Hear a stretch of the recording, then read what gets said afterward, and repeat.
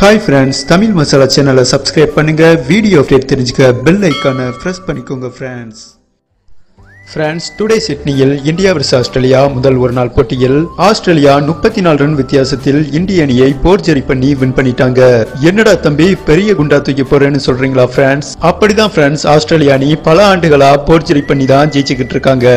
அப்படி என்ன நடந்தது, நம்ம ஹெட்மேன் ரோஹித் சர்மா என்ன பேசினார் என்பதை மிக விரைவாக பார்க்கலாம் friends. ஹெட்மேன் தெரிவித்த கருத்தை பார்க்கலாம். நான் 100 ரன்னுக்கு மேல் அடித்தும் இந்திய அணி தோல்வியை தழுவியது ஏமாற்றம் அளிக்கிறது என்றும், ஒரு சமயத்தில் நானும் மகியும் நிதானமாக பிளே பண்ணி கொண்டிருந்தோம். மகி கடைசி வரை பிளே பண்ணியிருந்தால் இந்திய அணி கட்டாயம் வின் பண்ணிருக்கும். ஆனால் மகி LBW விக்கெட்டை தவறாக கணித்த நடுவர் விக்கெட் கொடுத்ததும் எனக்கே ஒரு நிமிடம் புரியவில்லை.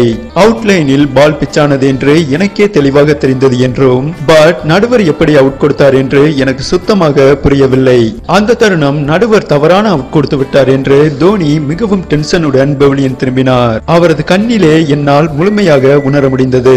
இந்தியா vs ஆஸ்திரேலியா சீரிஸ் முழுவதும் ஆஸ்திரேலியா அணிக்கு நடுவர்கள் சாதகமாக செயல்படுகிறார்கள். அதை தெளிவாக டுடே மேட்சில் உணர முடிகிறது என்றும், இனிமேல் இது போல் தவறு நடக்கக்கூடாது என்றால் இந்திய நடுவர் ஒருவர் இந்த சீரிஸில் செயல்பட வேண்டும் என்று ரோஹித் சர்மா தனது கருத்தை பதிவு செய்துள்ளார். சரி ஃப்ரெண்ட்ஸ், முதல் மேட்ச் தோல்விக்கு தோனி விக்கெட் தான் காரணமா என்றும், நம்ம ஹெட்மேன் சொல்லும் கருத்து சரியா என்றும் உங்க ஆப்ஷனை கமெண்ட் பண்ணுங்க. நன்றி.